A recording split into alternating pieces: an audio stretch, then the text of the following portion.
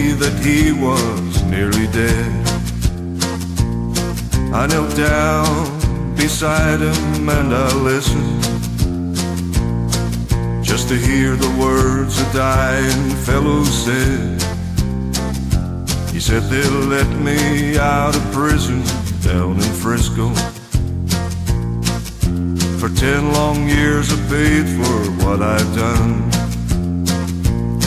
I was trying to get back to Louisiana, just to see my Rose and get to know my son. Give my love to Rose, please won't you, mister? Take her all my money, tell her buy some pretty clothes.